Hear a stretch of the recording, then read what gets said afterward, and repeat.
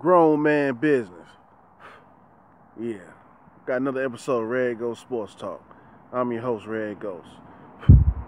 Alright, we're gonna talk about the NFL injury report, man. We got a lot of guys out, man. I'm just gonna do a few of them. I'm gonna do about 5 key players on this episode. I might do some more later on. And let me remind y'all, the only reason why I'm wearing this hat and not my Denver Broncos hat is because it don't match my shirt. Remember that.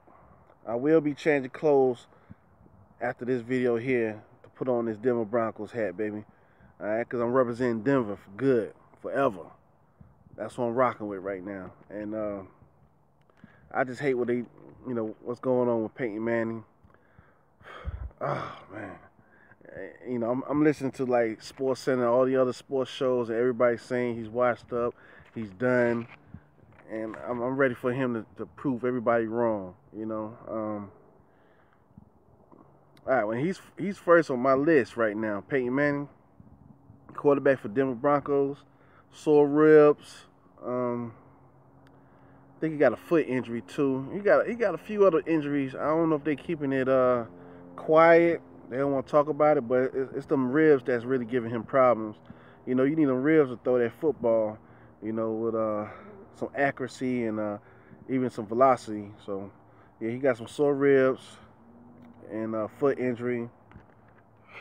And Emmanuel Sanders, the Broncos wide receiver, he's been dealing with some injuries, shoulder and ankle injuries, and they even had him for a possible concussion from yesterday's games against the Chiefs. So, I'm going to keep an update on that too. Watch out for that.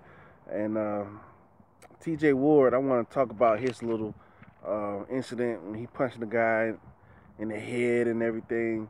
He got ejected from the game.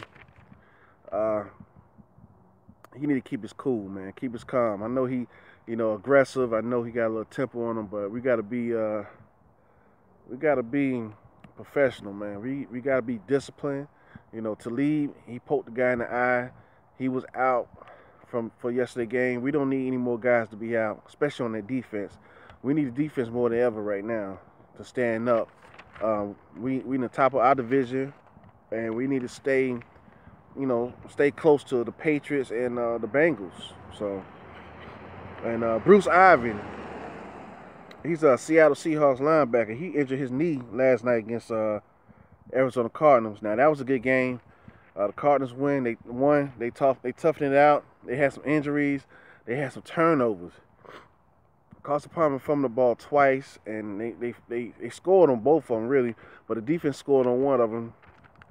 But they managed to win. So that's a victory for the Cardinals. They looking real strong. Julian Edelman. This is important right here. This is a big loss for the Patriots. He's a New England Patriots wide receiver. He broke his foot in a game against the Giants. He's expected to have surgery today. I'm going to keep up with that, update y'all. They hoping that he'll be able to make it to the playoffs, to make it a return when they get to the playoffs when they do their divisional round of the playoffs. I don't know. I think he out for the rest of the season. He's a key player for the Patriots, man. Can they win without him? Can they still make it? They struggle with the Giants. And tell me what y'all think. Do y'all think that was a catch with Beckham Jr.? I think that was a catch, man. He had both feet on the ground, and a couple seconds later, the guy knocked out his hand. The play should have stopped once both feet touched the end zone, touched the ground. So I don't know, man. That's a tough one. I still think he should have kept his back turned. He should never try to turn around. Hold on to that ball, man. You can't leave it up to the referees. You gotta secure that ball and credit it like a baby, man. That was an important play, and that would have been an important win for the Giants. And Sam Bradford, all right, Eagles fan. He's the Eagles quarterback. He suffered. Now, this right here sounds like a felony charge or some shit. A second-degree sprain of his left shoulder. It's not his throwing shoulder, but it's the AC joint. And he also suffered a concussion. And y'all know who came in to relieve him, or you know came into his spot. I don't want to say his name, man. Sanchez, butt fumble.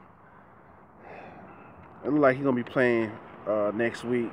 What y'all think about Sanchez? Is he a good fit for this Eagles offense, or what? And yeah, Bradford, he left in the third quarter till they lost to the Miami Dolphins. And for the Denver Broncos, man, Tim Tebow. Should have kept Tim Tebow, man. This would have been perfect for him to come in and take the load off. Even during the games, to give Peyton Manning a break. They should have had, but Kubiak is not even that type of coach. To have that type of rotation with the quarterbacks. Use Tim Tebow as a mobile quarterback, some option reads, even a wildcat offense, but they didn't keep Tim Tebow, and I think he can still play. He made history in Denver. Let's not forget. Grown man business. I'm out.